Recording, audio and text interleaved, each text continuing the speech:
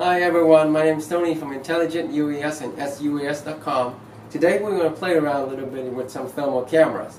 A FLIR Tau 640 radiometric and a FLIR Vue Pro radiometric 640.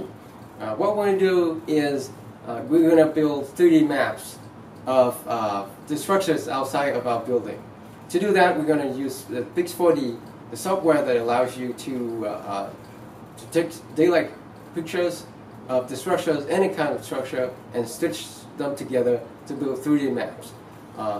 Today, instead, we're going to use thermal cameras and try it out, see how it works out. And to help us out, we're going to use one of our latest products, the VuIR Touch Pro, for this kind of cameras, and also for the drones Inspire series of the DJI, or any kind of drones, Matrice 600 for example, any kind of drone that can carry lightweight payload.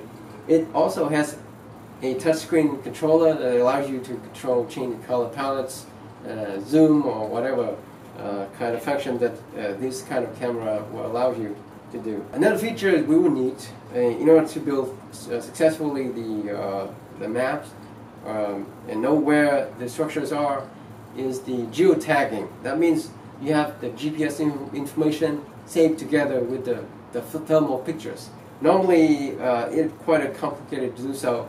Today, we already have this VuIR Touch Pro, and it works with a GPS module. And it allows you to do exactly what we need to do. That means we have GPS information saved with the pictures, and then load on a computer, process with Pix4D, and we're going to hopefully build thermal map or thermal mapping of the structures outside our building. Just a test run. So we're going to head outside and give it a test to see how well it works. All right. Okay, so here we are outside of our building, and we're going to use an Inspire 2 to do the mapping. And in fact, we're going to use the daylight camera just for a quick scan to show what the structure will look like. And here it is. All right.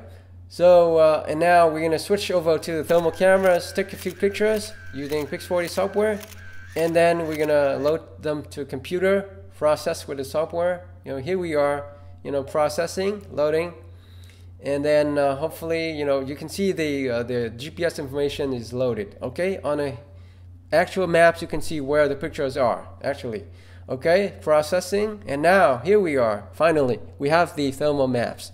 Okay, it's a quasi 3D structure. I'm showing you here a few angles of the computerized model that we've just built.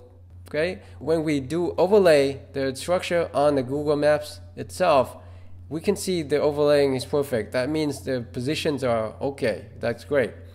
Okay, for more information, please visit our website at sUAS.com or contact us. Thanks for watching. Oh, one final thing I want to add here is that remember that FLIR boson video that we did last year, and it got so far 16,000 hits, and you can search on the first page of Google.